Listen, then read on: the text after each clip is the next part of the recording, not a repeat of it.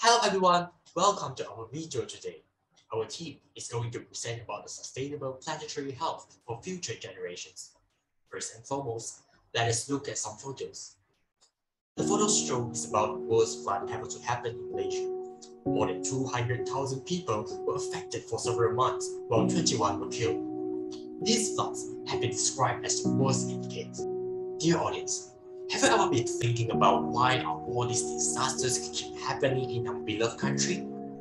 Yes, obviously, not just our country. Our whole planetary health is in danger. There is no doubt that our global environment is changing. From the hottest year on record to the worldwide disappearance of pollinators, to the global collapse of fisheries, and to our use of about half of the planet's livable space to feed ourselves.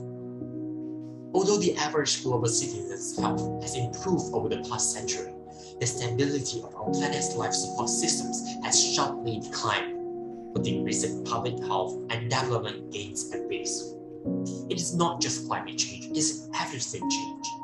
We face not only the disrupted climate system, but the sixth mass extinction of life on Earth. Global scale pollution of air, water, and soil, shortage of arable land and fresh water, progressive changes in land use and cover, and degradation of marine systems. And all of these depends on planetary health. So, what's actually the meaning of planetary health and its principle? Well, planetary health refers to the health of human civilizations and the state of natural system on which it depends.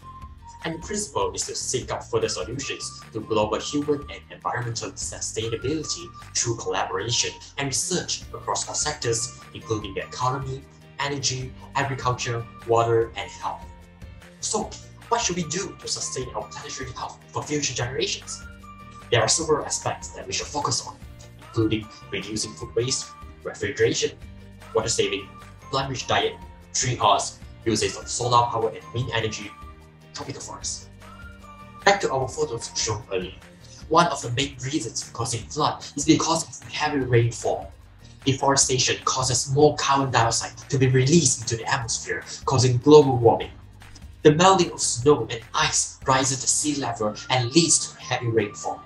Therefore, we should restore tropical forests, either by allowing them to grow back on their own or by supporting their growth through planting.